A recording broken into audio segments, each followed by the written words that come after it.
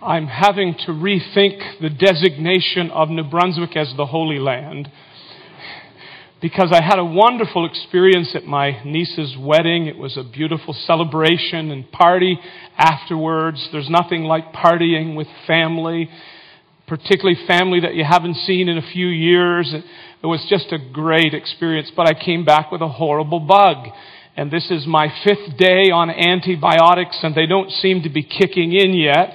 The only good thing is I'm not contagious. So if you get sick this morning, it's not my fault. You didn't get it from me. I should be beyond that at this point. And I have a son who loves to buy and sell online. He loves to go to yard sales. And he has an eye for products that will resale. Just a couple of years back, he went to a yard sale in town, and he came back with 4 women's purses. And I told him, now I'm worried. And he said, you don't understand. These 4 purses that I bought for $40, one was a Louis Vuitton, one was a Coach, etc., etc. He sold them online for several $100s. I thought he's smarter than his dad, for goodness sakes. Good for you, son. So one night I went with him down to the 403 auction. How many of you have been to an auction before? What a cool experience. You wouldn't believe all the crazy products that they have. And those who know what they're doing will march around taking an inventory of what they want to buy. But I noticed particularly that there were items my son was interested in, but he would not take them unless they had a certificate of authenticity. Because he said, if I get a certificate of authenticity, I can get triple the amount of money.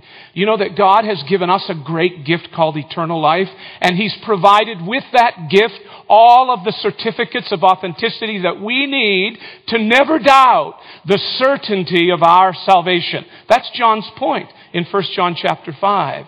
I want to show you this morning how that your faith is as strong. Listen to me. Your faith should be as strong as the witnesses that God has provided upon which it stands. So you need to stop your doubting and know that God has saved you by His grace, and God has redeemed you to Himself, and you belong to Him.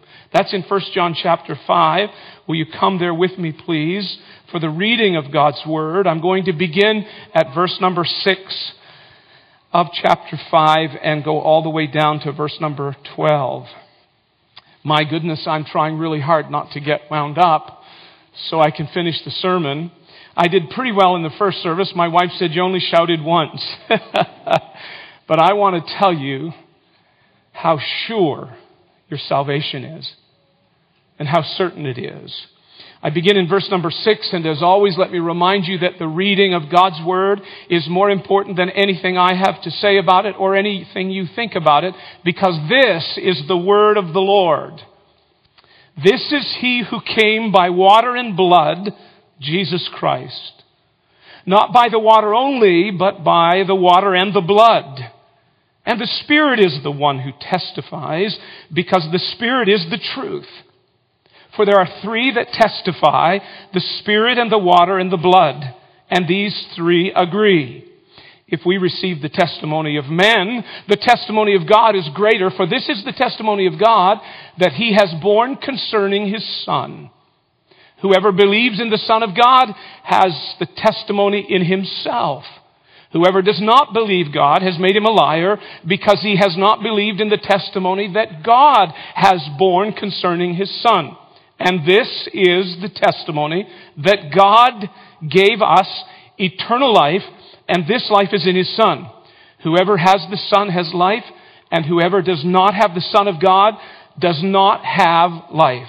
Don't you love it when God tells us straight up about the truth of His Son? If you have His Son, you have life. It's that simple. If you reject Jesus, you're lost forever. I didn't make it that plain. God did. But I want you to see it this morning. So God says, there's a great gift that I've given you. That gift is eternal life. And I want you to see the 4 witnesses that John bears testimony to that give us the great confidence that we should have in this gift that God has bestowed. Number 1, it's in verses 5 and 6. And it is that Jesus Christ is a faithful witness, so we can trust Him. He reminds us that Jesus Christ came. And of course, the whole theme of the book of 1 John is the identity of Christ and His mission in coming. But he's telling us what is the theme of the entire Bible. And the theme of the entire Bible is simply trusting Jesus. God bears witness to the fact that his Son, who in himself is a witness, but he is the object of our confidence and our faith. So what does he say to us? Jesus Christ is the faithful witness, and you should trust him, because everything that he has ever said is absolutely true. Listen, in John chapter 5, Jesus had a debate with the Pharisees. And Jesus said to them, I know that you are searching the Scriptures because you think that in them you have eternal life. And they, the testimony in the Scripture, are of me. But you refuse to come to me that you will have life. That verse is a warning to people who do study their Bibles and who do not study their Bibles. It's a warning to people who study their Bible that you don't just study your Bible for the sake of learning more information to make you smarter or, pardon my grammar, gooder. I know that's not a right word. That's not the point of studying our Bible. And yet people's heads are fat and full with arrogant knowledge about the Bible. They can quote 10,000 verses. They know the Greek tense of every text in the New Testament, but they've missed the whole point. 10,000 hours of studying God's Word will not save your soul. It is the point to get to know Jesus.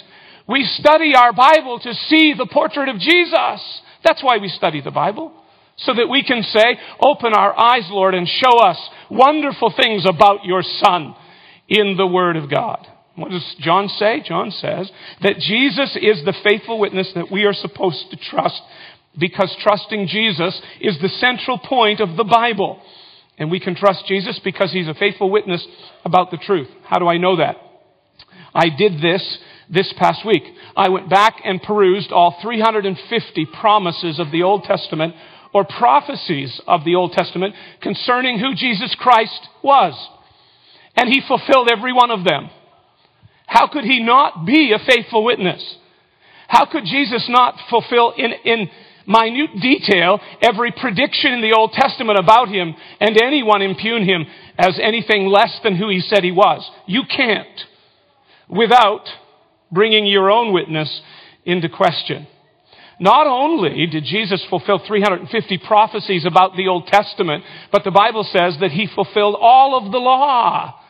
So Jesus Christ is the faithful witness that we're supposed to trust as we follow him in our lives. Now into the meat of this text. And I need to admit to you as we come into this text that they are considered to be, these next words about the witness of Jesus Christ, these next words are considered to be some of the most mysterious in the book of 1 John, but also in all of the Scriptures. The reason I'm telling you that is, men and women who are much more educated than I in the Scriptures, and much more competent than all of us, can't quite agree on why John chose the word water and blood to describe the mission of Jesus Christ. So I'm going to tread ever so humbly in what I tell you. I'm simply going to admit that great minds in God's kingdom have disagreed over the exact interpretation, but I don't think that's the point. The focus is that Jesus Christ is the faithful witness from God the Father, and the text says he came by water and the blood.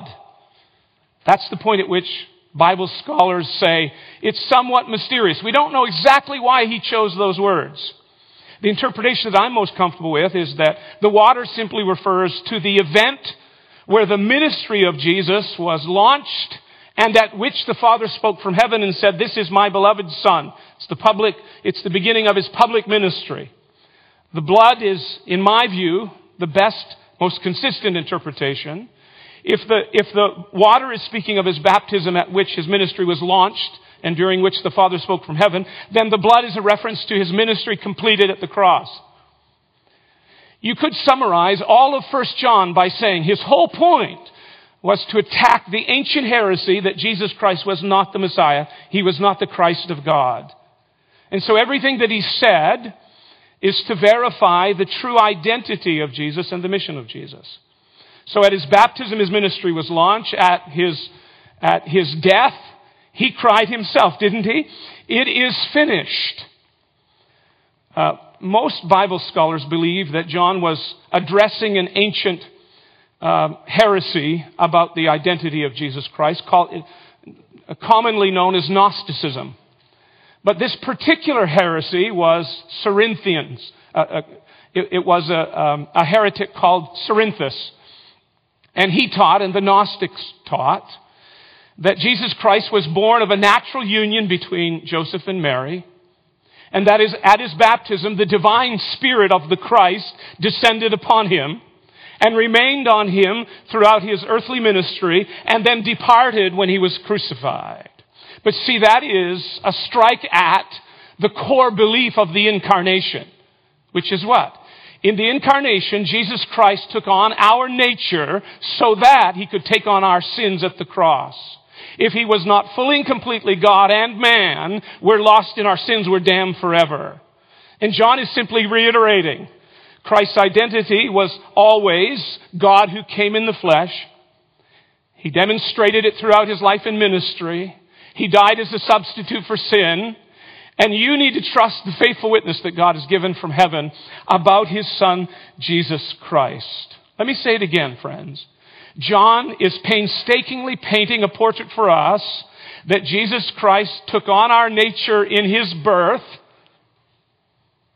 in the miraculous virgin birth incarnation, and he subsequently took on our sin at the cross. And if you deny either, you cannot be saved. And you cannot be certain. If you question his identity or his mission at the cross, you have no other hope. Because Jesus said, I'm the way, the truth, and the life. And so it's important that we see. When someone says to you, how do you know, Gigi, that you're saved? Your first answer should be, Jesus died for me. The Son of God came from heaven above as the Savior of the world to go to the cross to atone for my sin. And I know I'm saved because Jesus. That's a one-word answer. Jesus. Not because of me or anything I've done, but because Jesus accomplished it all at the cross. That's John's point. Jesus Christ is a faithful witness upon whom you should always trust. Isn't that why Jesus said, let not your heart be troubled. You believe in God, believe also in me. In my Father's house are many mansions. If it were not so, I would have told you, I go to prepare a place for you. What is he saying? My word, the word of the faithful witness called Jesus Christ, is trustworthy and true, and you should build your life upon it. The second witness, according to John, is in verses 6 through 8, and it is the Holy Spirit. How do I know that I belong to God? With certainty. Because of the faithful witness, Jesus Christ, who I trust, and because of the Holy Spirit, who is a truth witness, who has enlightened me. Notice what he says. The Holy Spirit testifies about Jesus by enlightening our minds. Hey, work hard at this, in understanding this with me. The text says it is the Spirit who testifies. That statement is in the present tense. So it means that the Holy Spirit's work in the world today is to announce to the minds of mankind what Jesus Christ has done. Jesus Christ is the faithful witness, and the Holy Spirit is the one who testifies about the faithful witness. What does that mean? It means by all of the searching and reading that human beings can attain will not in itself bring a person to faith in Jesus Christ. Because there is no such thing as salvation without the supernatural enlightening ministry of the Holy Spirit of God. I cannot read the facts and by human wisdom make the right conclusion about Jesus Christ. Why is that so? It's so because the minds of those who do not believe are blinded by the enemy. You cannot see who Jesus is, who you are, the truth of God and His Word, without the mediatorial work of the Holy Spirit. He is the one who opens your eyes. You're blinded without Him. You continue to be blinded without Him. So man cannot receive this witness. The question becomes then, how does the Holy Spirit testify to us? And the answer is that He testifies to us with inaudible words. You say there's no such thing as inaudible words. Yes, there are. Because John wrote to the 7 churches in Asia Minor, you who have ears to hear, let him hear what the Spirit is saying to the churches. Paul wrote in 1 Corinthians chapter 2 that by the wisdom of man we cannot understand the truth of God. It is only by the wisdom taught by the Spirit. You see how dependent you are in simply listening to this message this morning upon the Holy Spirit? This will seem nothing more to you than a religious class. But when the Holy Spirit comes and opens your mind, you'll be able to say, I've never seen that before. I've read this passage 1,000 times. Lo and behold, I saw something new, something fresh, something exciting for my own heart. Who is that? If you're dependent upon the Holy Spirit simply for studying the Scriptures, imagine how dependent I am. I'm helpless up here. I'm completely useless up here. Unless the Holy Spirit is opening your mind and you're saying, teach me the truth of God. Holy Spirit, teach me the truth of God. I want to know. How does He do it? He doesn't whisper audible words in your ear. If He does, I have a doctor's name I'll give to you. But the heart that is shielded from the truth all of a sudden gets the point. I remember years ago, a young lady in our church dating the star football player in the local high school football team. And in the United States of America, high school sports are bigger than our national sports, national leagues. It's not uncommon to go to a football game on a Wednesday night and there'd be 5,000, 6,000, 7,000 people screaming at each other. Parents all wound up. And this young lady was dating the star football player. And I remember thinking, as the youth pastor at the time, I need to take him out over a burger, share the gospel with him. I was so excited about it. He's going to be my first convert. I took him to lunch and shared the gospel as forthrightly as I could, as simply as I could. I gave him time to think about it. I gave him time to ask me questions. And in the end, I said to him, do you understand what I just told you? And he looked with a dumbfounded face and said, I don't have a single clue what you're talking about. I don't get it. I don't understand. I went away forlorn that day, about to learn the most important lesson of my spiritual journey. I'm not responsible for, nor do I have the power to convert a heart of mankind or change darkness into light. Only the Holy Spirit can do that. A few days later, late in the night, a knock came on my door. I opened my door and there stood that strapping young athlete with tears streaming down his face. And he said, I get it. I understand now. I know what you're trying to tell me. I asked Jesus to be my Savior. Became a part of our youth ministry. I was reminded it had nothing to do with man's work, but with the work of the Holy Spirit. Let's pause and evaluate where we've been so far. He's telling you so far that you have two witnesses. One is historical, one is experimental. One is a point in history.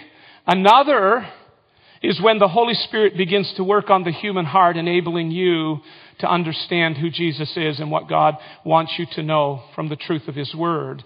So it's experiential, it's experimental. One is objective, one is subjective.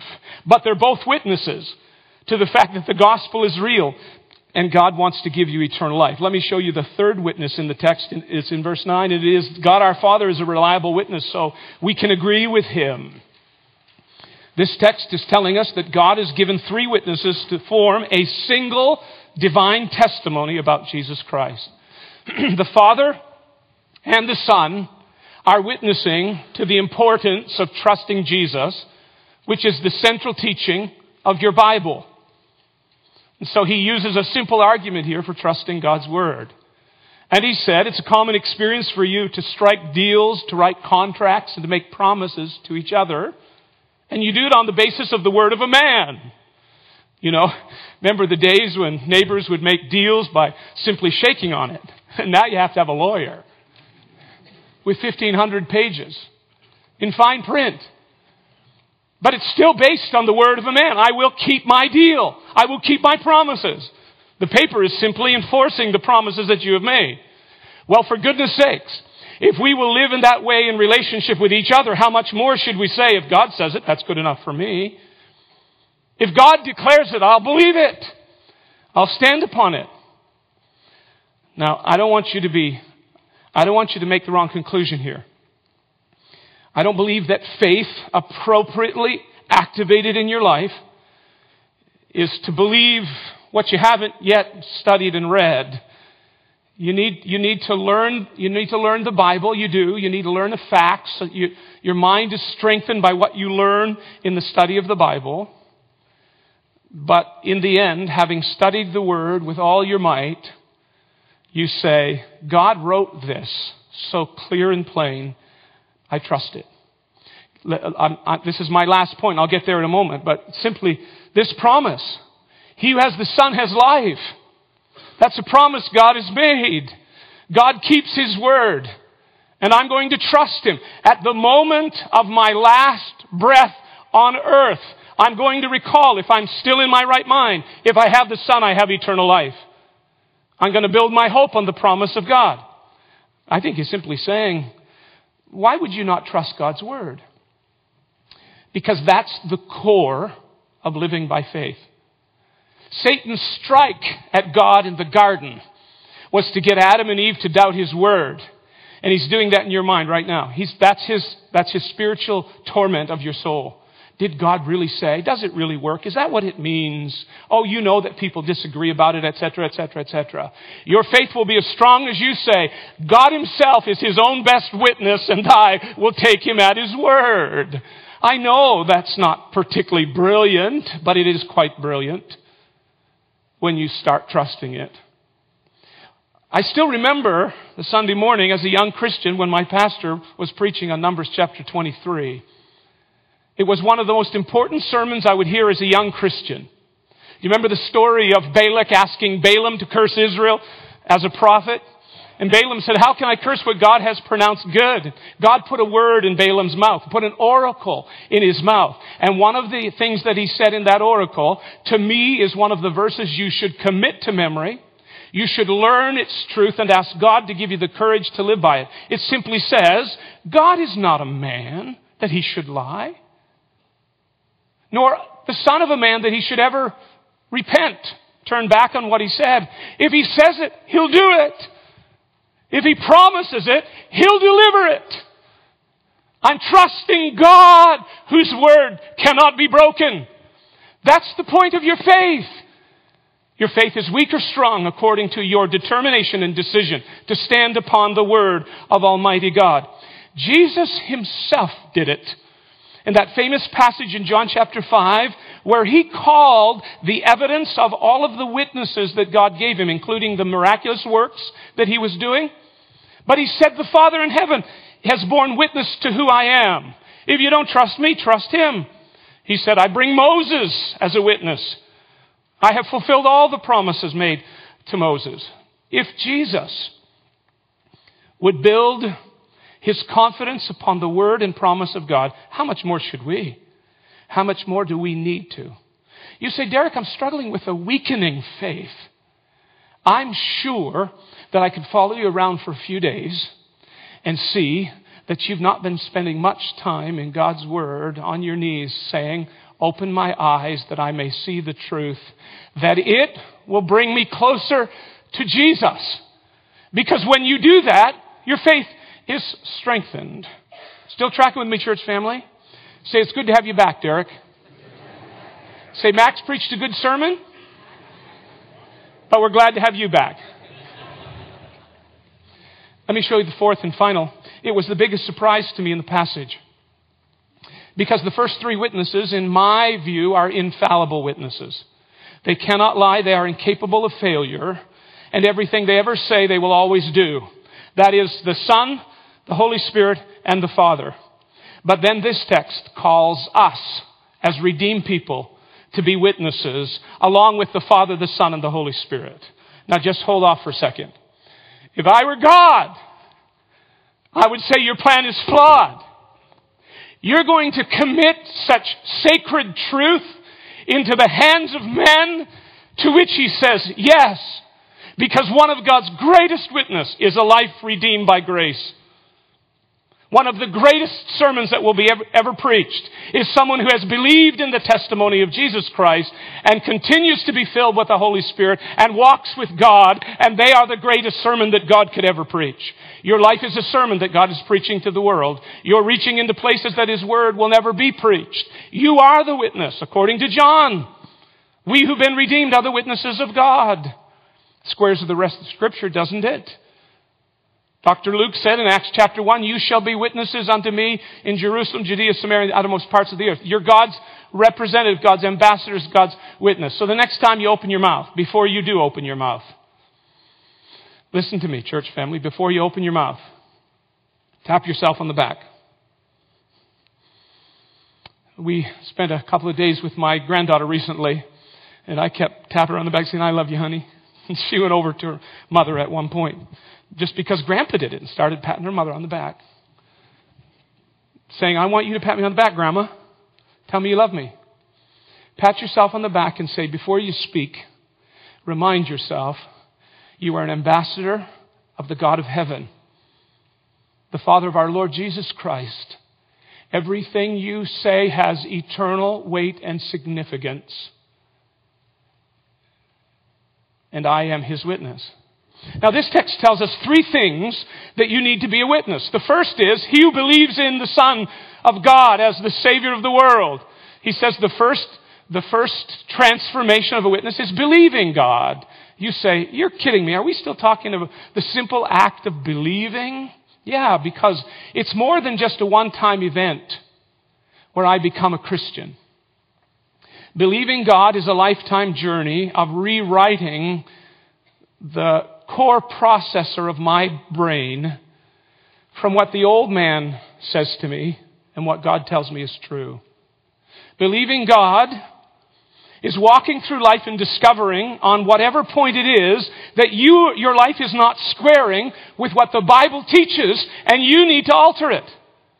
Believing God isn't just saying, I accept Jesus as my Savior. It is, I accept every word that God has spoken, and I will work with great tenacity and passion to bring my life into compliance, parallel to the teaching of God's Word. This is a simple illustration, I know, but it works for me.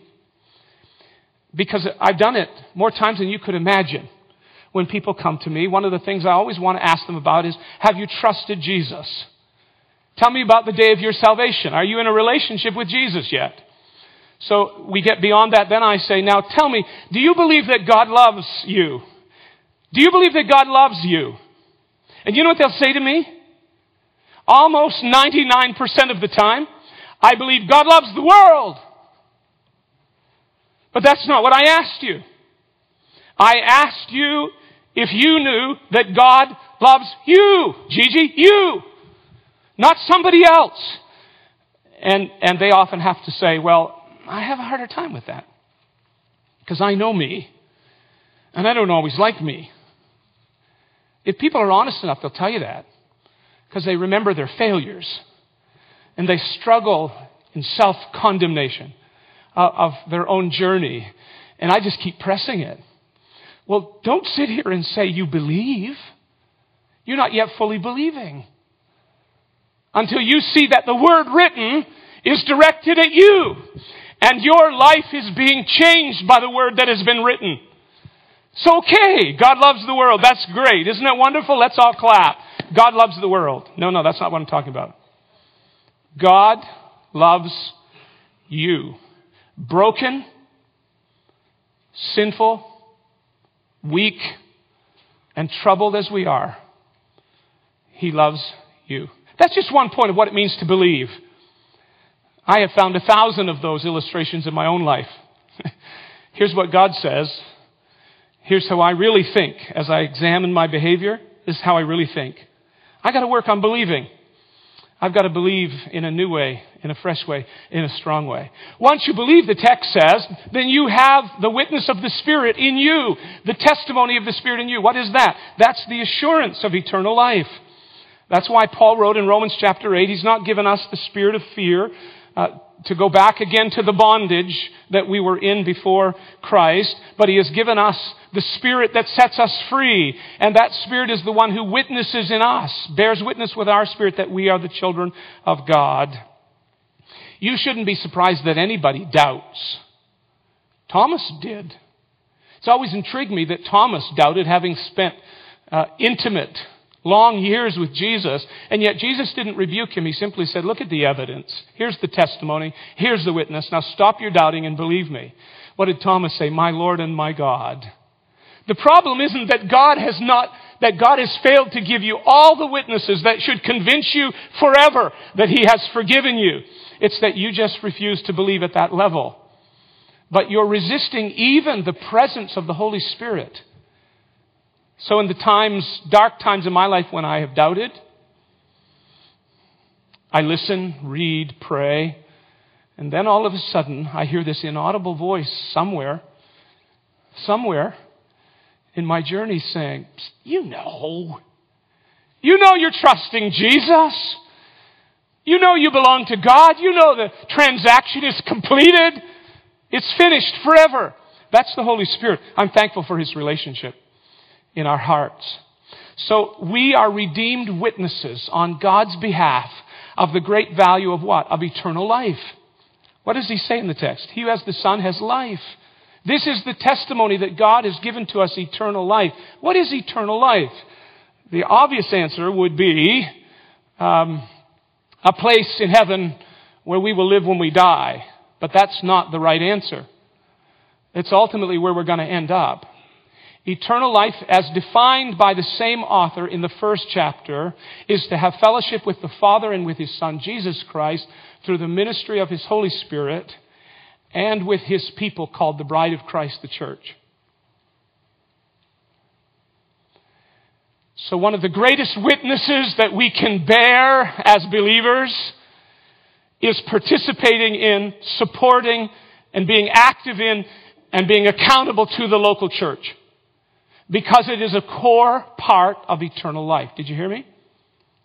The single greatest damnable practice going on by professed Christians in Canada today is to think that they are rogue Christians accountable to no church, and they can say and do whatever they want in the name of Jesus Christ. That's baloney. By the way, I was having lunch recently with a friend of mine who's a Greek scholar. I shouldn't tell him this, should I, Max? I just thought it was really funny. He told me something, and I said, I know what that is. I know what you just told me. He said, what is it? I said, it's Bologne. And he looked at me with all seriousness, and he said, Bologna. It's a Greek word. I said, no! Baloney! I hope my words will ring in your ears. It's baloney if you think you can be a Christian and diss His church. And the greatest witness that we have is the witness we have together in the community of the church. That's the witness that God has called us to give to the world. Let me conclude by reminding you that faith is not in an idea or a system of belief, nor even in a fact, but in the person of Jesus Christ, the Son of God. And upon belief in Him, my faith is as strong as the witnesses God Almighty has given. Stop your doubting. Quit subjectively examining yourself and say, the only hope of my eternal life is to stand on the foundation of Jesus Christ and the blessing God Almighty has given to Him and the work of His Holy Spirit in my life. And it's done, forever done. Are you sure that you have life? It's uncomplicated. You have life when you say to Jesus, be my Savior. This text says, whoever has the Son has life. What does that mean? You take Him as your own. You partner with Jesus. Snuggle up to Jesus. Start following Jesus. Get to know Him. Open your heart to Him. You have life now and for eternity. Father, I thank You for this indescribable gift of eternal life. Which is to say, how can we ever thank You enough that we are in a right relationship with You today, and we're hearing Your voice through the Holy Spirit, and we're learning who Jesus is more and more, and we're loving the gift of His grace and what He did for us at the cross. And so, Lord, I pray that the doubting will give way to deep confidence that will never be shaken, because we build upon the witnesses of Your Word and Your Son and Your Spirit. And thereby we become the witnesses that You have called us to be and that You want us to be. Make Your church a witness of Jesus, I pray, in His name. Amen.